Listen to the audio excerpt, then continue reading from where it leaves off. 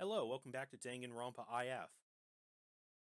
So Monokuma has set up his final exam for everyone, I guess, consisting of a gauntlet of exploding Monokumas. And it seems that Mukuro is the one who has volunteered to step up and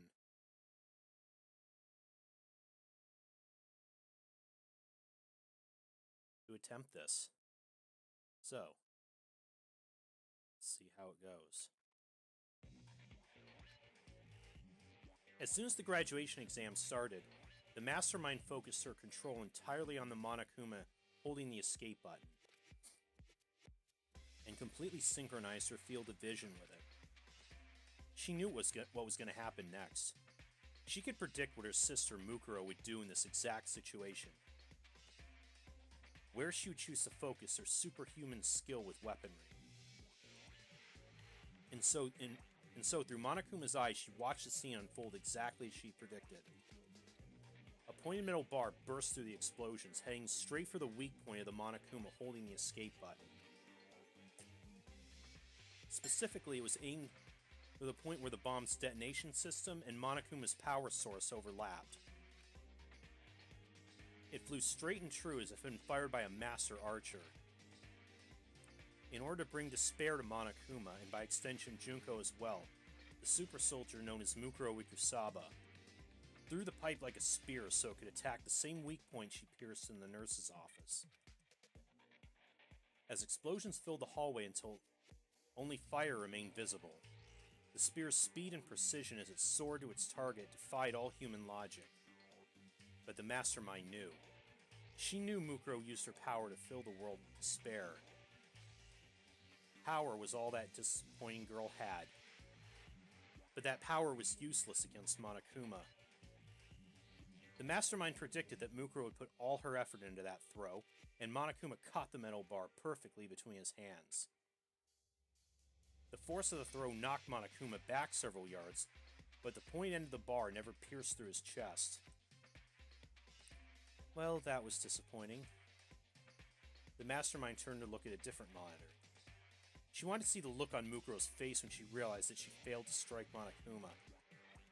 The despair of seeing the final Monokuma explode right before her eyes, completely obliterating the escape button. She wanted to sear this memory of her disappointing sister's final moments as her newfound hope sank into a dark pit of despair. On instinct, she turned her camera to the surveillance camera that hadn't been destroyed, but instead of seeing Mukuro and the others, she only saw Sakura, who looked as though she had finished launching an attack. She only thought it was strange for 1 second, but then the hopelessly powerful mastermind completely understood the situation and shifted her point of view to Monokuma. But because of that single second, Junko would feel just a pang of despair.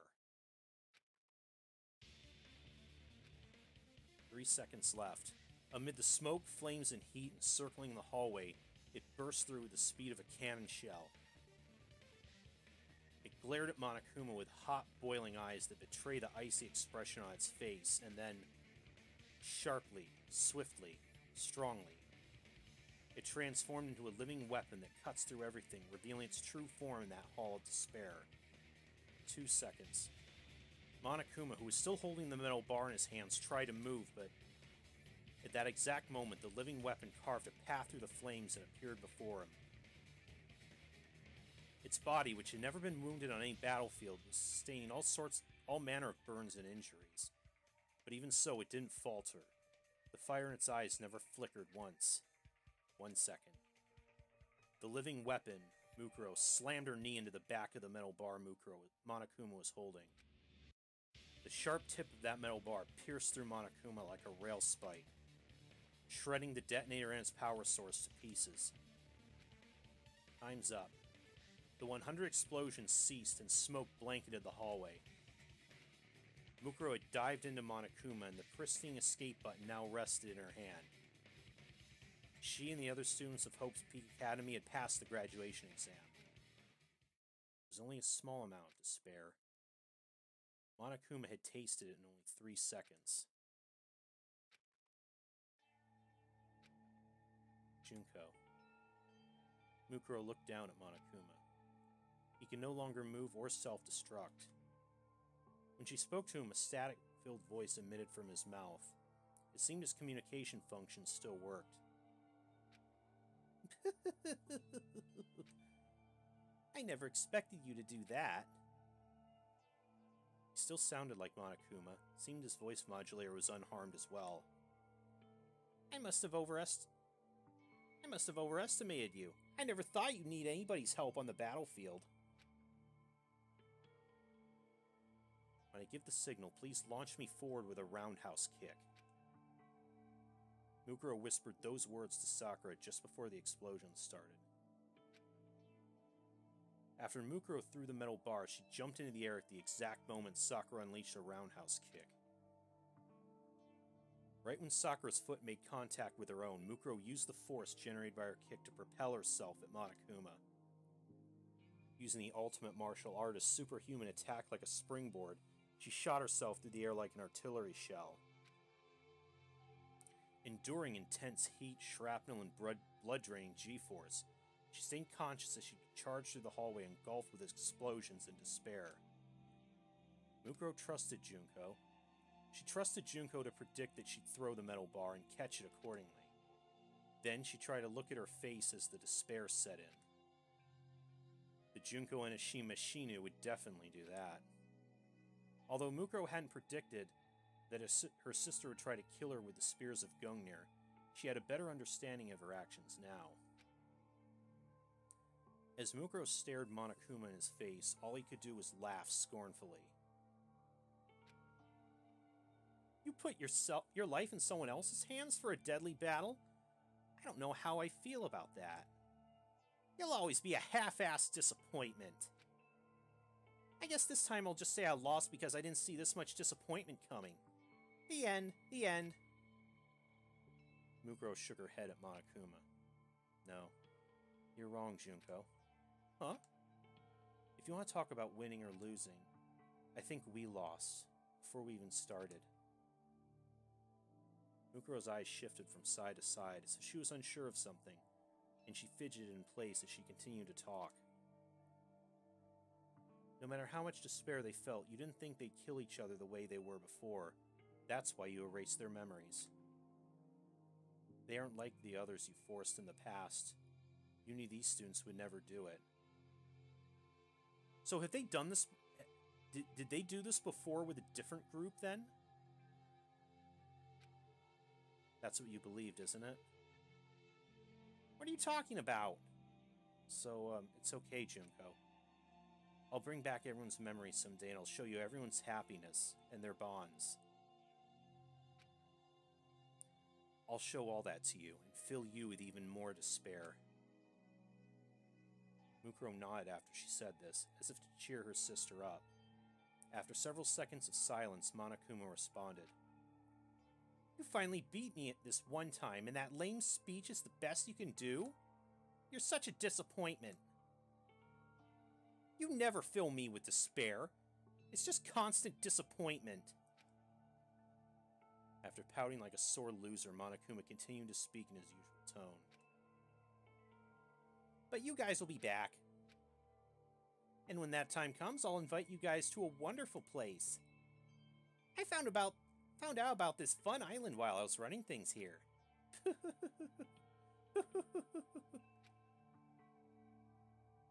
Wouldn't happen to be called Jabberwock Island, would it? Monokuma's laughter filled the room before the static finally cut out, and his remains fell silent. He wouldn't be talking again anytime soon. The mastermind was already preparing a new despair to bring to the world and to the students of Hope's Peak Academy, Junko included. In the end, the mastermind stayed in her Monokuma persona till the very end, and Junko Enoshima never showed her face again. It was as if she resented the despair Mukuro had given her. That thought almost filled Mukuro with despair. But when she heard her classmates calling for her, she sealed that despair into the depths of her heart. From now on, she would seal away all her despair. And one day, when she can give Junko the perfect despair, She'll unleash all the despair she stored and plunge with her sister into a dark abyss. I won't leave my little sister alone. In the end, that was the first hope the disappointing older sister had felt since she was a child.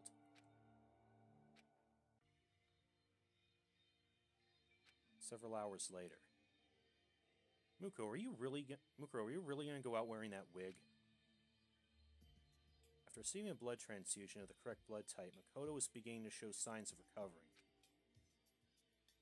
Mukuro, holding her wig to disguise herself as Junko Enoshima, nodded. If I live as Junko, I might be able to understand her better. Despite that, Mukuro's voice still sounded like her own, as if she hadn't fully decided. And I've made up my mind. While I'm out there, I've decided I'll accept everyone's hatred toward me, and toward Junko. I can't die until I've destroyed all the despair that Junko has spread. The damage that ultimate despair inflicted upon the world could not be measured in terms of money, culture, or even human life. Television broadcasts had already begun informing people that Junko Enoshima and Mukuro Ikusaba were the heart of ultimate despair. Among the survivors in the outside world, there are still people who hadn't been tainted by despair yet. Regardless of the fact that she released Makoto and the others, to those survivors she was nothing more than the reason the world ended. And to the terrorists wearing Monokuma masks who continued to ravage the world, Mukuro was nothing but a traitor. She was now in the hopeless situation of being enemies with most of humanity. But Mukuro wasn't making a big deal out of it. I'm going to try not to kill anyone who comes after me for revenge. Wouldn't it be safer to just turn yourself in? Wondered Yasuhiro.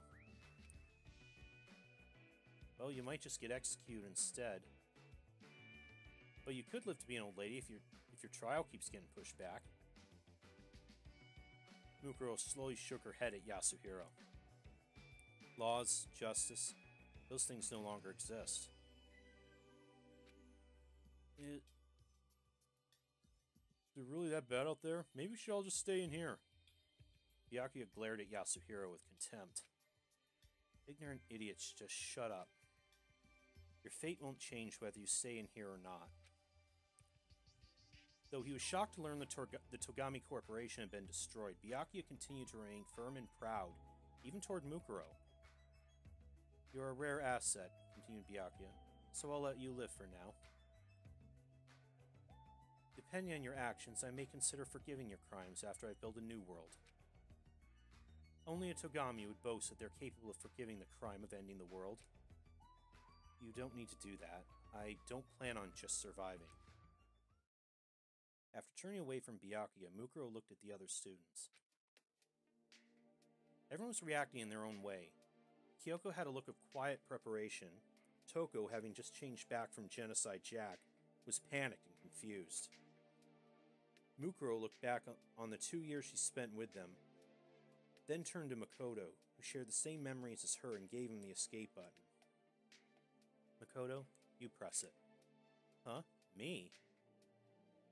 I think it's better if you press it instead of me. As she watched Makoto accept the button with some hesitation, Mukuro thought about what Monokuma had said. You guys will be back. Mukuro knew that Monokuma was telling the truth. After all, the file the students needed to fully restore their lost memories remained hidden in the academy. The research notes of Yasuke Matsuda, the ultimate neurologist. His research is the key to restoring everyone's memories. Even if the students no longer have their memories, they may be able to repair the bonds they had built among themselves over the last 2 years. But as long as their memories remain unrestored, the mastermind could still repeat her deadly plan. Although the island mentioned earlier sounded strange, the students could not turn their backs on the despair facing them. Then, let's go. Makoto remembered everything that was happening in the outside world. The boy who had chosen to remain inside the academy 2 years ago was now choosing to leave. How much did he struggle to come to that decision? But he was determined to face the despair awaiting him outside and hid his internal conflict from the others. By protecting Makoto's hope, Mukuro would bring despair to her beloved sister. But she no longer knew if the end result of her goal would lead to hope or despair. She pulled the wig over her head and hid her face with her hands. Was she smiling because hope was waiting for her? Or was she crying because her path would lead to despair? When she lowered her hands, her face was devoid of emotion. Mukuro no longer knew what expression she would wear on her face. At the same time, Makoto pressed the escape button. A siren began to wail as the turrets retracted into the ceiling. From beyond the heavy door, a bright light appeared. An infinite number of ifs and all the possibilities contained therein encased the world. Accepting everything, hope, despair, and even the feelings of that disappointing girl, Mukuro Ikusaba.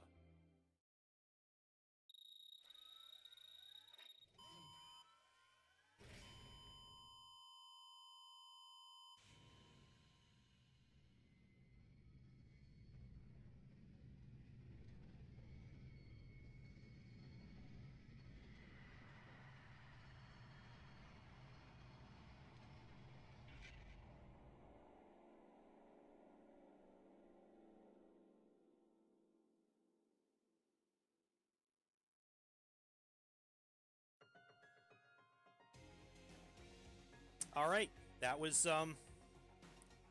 Danganronpa IF. Very, very interesting little side bonus,